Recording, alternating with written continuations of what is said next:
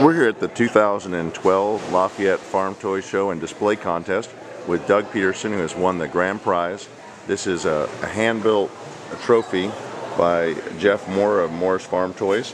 It features the new Prairie Monster Big Bud 740 from the Toy Tractor Times and Williams Brothers Big Bud. Jeff puts a lot of detail into our trophies each year, and we really appreciate that. And congratulations, Doug, on your win. This is a kind of a three-peat for the Michigan Mafia, which is a good group of guys that build displays. Yeah, this is third year in a row for us here at Lafayette. It's always a pleasure to bring a display to Lafayette and to show it off for the general public and for everybody else to see. Sure. Well, it's definitely a crowd favorite today. And would you give us a tour of Sure. kind of what we got going on, and where would you like to start? Anywhere's fine. We can start at the bunker. All right. This is a really nice bunker. I hand-built this out of wood and styrofoam, and replicates a bunker that probably 30 years ago or so, with wagons instead of trucks. Blades pushing up the versatile airs pushing up the silage. Haylage actually right now for the time frame in June, and the edge of the mixer there along the side, picking up got a load of feed in there, put it out to feed the cows. Pulled by an 806. It's customized by my brother. My brother Kurt, he did the work on that tractor there. We move back across the display. You see the packer here sitting there, and then also a truck full of round bales. It's coming from the hayfield, just down the road, or down the lane there. Lone Star truck and a roll of nut wrap bales. If we go back down the fields, we'll come across the Agco Star. It's built by Kevin McIntosh, and then the custom-built, scratch-built disc and packer built by Peterson. Both are two-scale and replicate actual units. Is it kind of like a Glencoe packer then? Or? Yeah, Glencoe or Brilliant or something to that effect. Okay. The disc is modeled after a Krauss. We painted it Alice Chalmers though, so for the age. I think it replicates a 20-foot disc. We've got Kevin McIntosh's nice Agco Star. Right, with the clear cab and really nice detail on that tractor. It's a really nicely done tractor for Agco Star. And work your way back across the field, you come across a 4430 on singles. It's got one of Moore's 3-point hitches installed on it, and a completely custom scratch-built 8-row John Deere 7000 planer. It uses C&D units, but it's got a completely built, scratch-built frame and marker arms and hitch, and the tractor's been customized with saddle tanks. Looks like it's been a well-used tractor on the farm. It is a well-used tractor. Pretty well used unit. As we move across the display, come across the hayfield here. We're the 1st of June in Michigan, so we're doing a little bit of finishing of planting of beans, and then we're taking first cut hay. They're rolling it up here with the claws. That's the variant style bale from claws, and a McCormick tractor on the front. And sitting next to it is our V-rig with 1466. 1466. Well, the hayfield is for the hay is for sale through the farm, and then the 1466 was built by Kurt. It was customized. It's Urtis casting, and then all the detail is done by him, complete with fender radio and front weights. Now those are the tractor fab weights? Those are tractor fab weights on the front, painted to match. Now I got to ask about running the duals on the baling tractor and the rake. Well, it's a pretty big rake, so yeah, you're going to run over a little bit of hay, but you also need some power to the ground for the tractor itself. And in the 1st of June, the hay ground is still a little bit wet in spots, so it gives you a little flotation so you don't cut into the hayfield so much. Sure. It's definitely nice to see a McCormick tractor out here as well. Yeah, that's a really neat little piece. It's actually built off the Puma frame, and then decaled out to hit the McCormick style tractor itself. The coming up into the woods here per se. There's a little disc in there, a little 12-foot disc from years gone by. Bigger and newer equipment kind of took over, and that's kind of sitting there in the weeds. a little older barn and rock pile, and just all the little pieces that really add to a display are then are showcased on this hilltop.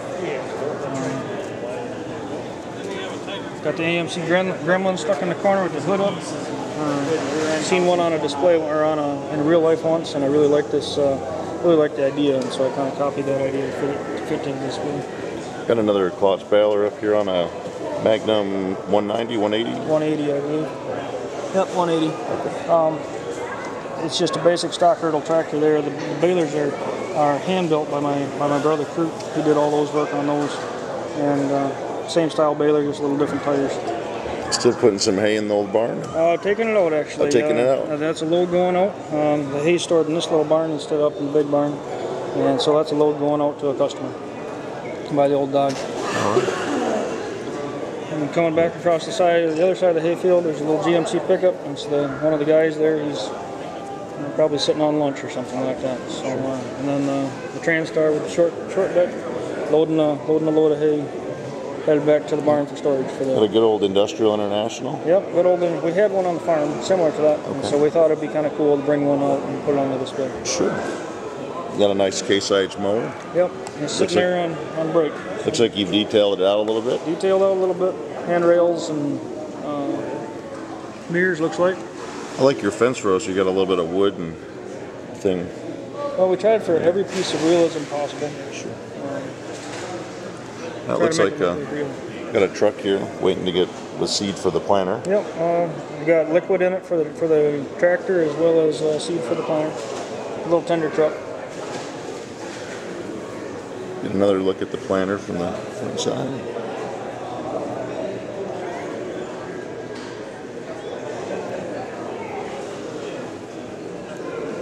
Now this was a neat thing on the display is some beans that are already up. Yeah, and actually it looks like beans to some. To some of us, they look like sugar beets if you thinned them a little bit. The original intent was to make them look like sugar beets. Time got away from me though in building the display, and I wasn't able to do the thinning that I needed to do to make it look real. So I guess the big question is where do you get something like this? Because these rows, look really effective to have crops out there. That came from Scenic Express. Okay. They have a product out there. This was like 3 packages of the product put in here. It covers. I think each package covers like 20 inches or something like that. So. Now, as a package, would you said about $8.95? About $8.95 or $9, something like that. So it was something new. I'd never used it before. Got it, tried it, and it worked really good. It went down with regular glue. It was really kind of cool to work with. So. It's very nice. Another look at the Lone Star there. Good, nice dry creek here. Yeah, and in the past I've rounded out creeks to kind of give a smooth edge to it. Decided I wanted to do a sharp edge this time, like a lot of ours is, and it really turned out really nicely. White tractor there, 2180 I believe it is. That one was also done by Kevin McIntosh, and then a little bit of added custom pieces by my brother on the Gale chopper. It's farm's main chopper. There is no self-propelled here, and as you can see, we use wagons still here. So. Nice 3-point on there. Yep. Get another look at the 806 up here. Sure. Now, when we start looking at the barn over here, I really like, is that sawdust piled up inside there, or is that feed coming down? Feed coming down. Okay. The loader tractor would go in there and get a load of high moisture corn, ground corn, and then bring it out and put it in the TMR to do a full mixation. And the 1466 here was customized again, along with the spreader, for another tractor on the farm, open cab. The barn is built after where I lived as a child, my dad's barn. It's 40 by 90, 45 by 90. I hand built it out of basswood and balsa wood. It's been about a 2-year project, and it's still not finished, but it's coming along. Cattle chute there. We're getting ready to load out cattle. Cattle trucks pulling in the driveway. Now you've got some really nice rock along the base. That's another product put out by Scenic Express. It's a foam actually, and you can cut it really easily with a hobby knife, and it's adhesive, so you can like put a wall behind it, and then adhere it directly to it. It comes in strips. and it was a really nice product to use instead of having to set all those rocks by hand. Sure. Well, now this is kind of a standout piece. Is a Minneapolis Moline baler on a 1206, and we found the baler down in St. Louis last year, and the 1206 is the recent one put out by Spectacast, with the fenders pulled off from the front. It's set up as a row crop instead of as a wheatland, and that's just a trade secret. We can't share what. I would take the fenders off and go from there. The bale racks are built by Jason Kreiser out of Kingsley, and kind enough to bring some down for us to put on the display today to show off. Very nice. All wood racks, so they're really nice racks. Kind of course, wood farm is complete without a kind of junk pile and an old Chevy truck in there. Yeah, old Chevy. Well, sure. Ford truck, maybe. I don't know. It's a Chevy truck. I've been told it's a Chevy truck. Yeah. Now, what did you do to the 815 combine here? It's really neat to see the weathering on it, and it looks like it is worked hard in the field. Kurt says he sandblasted with a sandblaster very lightly. Gets it down to the rough metal and down to the bare metal in certain spots, and it also takes the clear coat off the top. Yep. Gives it that weathered look, the old used look. Well, we got a nice big plow here for tillage, and yeah, it goes on the back of one of the big 4-wheel drives, probably the egg coat. now this barn inside here, we got a nice kind of shop and shed, and nice old Massey 1150. Yep, Massey 1150. It's one of Dale Matson's units, where I purchased it from. And then the combine was built by Kurt. He did the custom work on the cab and the raisable feeder house and some of the other goodies on it. And all of the combines with clear cabs, you almost forget the 2366s didn't have them. That's right. It came with a black cab instead of a clear cab. Looks like there might be a corn reel back in there. There's a corn reel back in there. Every once in a while, the wind gets away from us. I use it. No, this must be the wheat combine getting ready. It is. It's getting ready to go for wheat later in the shop.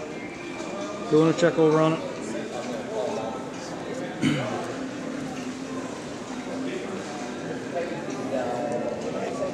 You got a nice big Dodge Ram parked here by the shop? Yeah, Jim Rye built that one, and as well as the other blue one on the display. Okay. One for me and then one for Kurt. And it was a nice way to showcase his work this time on this display. And really like the old Farmel 200 here. Yeah, with the little Plow. two-bottom plow. That's a nice little unit for in your garden and your corn patch out back for the deer to feed on. Sure. Nice old truck here. Yeah, nice old Chevy, Now we come back to this side. There's a few other things tucked away in the barn. Old IH, is it a Lodestar or a C65? C65. Okay. Chevy. And Alice Chalmers bulldozer. Yep. I bet that was handy in the silage pile before the 4-wheel drive. That's right. Before 4-wheel drive, that was the best thing to have on solid plow. 3-row head for the Gale. Yep.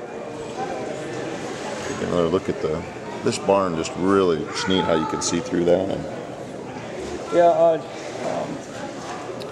It's built with wood, and it's an old style barn, so there's a lot of gaps in it. And I tried to build it that way, so it gave the feeling that it was older wood instead of brand new, off the shelf type wood. And a couple things over here along the shed is a cultivator and a snowplow. Gotta have that snowplow for Michigan winters. Sure. And then the farm pastures are our last stop. This was a little bit harder to build as far as layout goes, simply because it's a 2-stage hill, and nothing's ever smooth in a display. This isn't, and so I tried to capture the edges and the ridges of the hill, and the cuts where water makes runs and so on as it runs down the hill, and it turned out, I think, pretty good when I was finished with it, especially once I textured it with foam and put the Scenic Express dirt on top of it. Oh, that's it looks just like a real pasture, especially the way the sunlight's hitting it today. Got a little bit of a low spot, and Yeah, there's always places where there's sinkholes or sand holes or something like that. So I tried to capture that as well. Maybe even a holding pond as water runs off the hilltop down towards the bottom. Over here, you got kind of temporary electric fence, and Yeah, probably not going to hold them long, but it is temporary electric fence until we are able to put in something more solid. I get some T-post out. this would come back. I also wanted to just show the feeder over here. And Bunk over there. J-bunk, I guess they call it.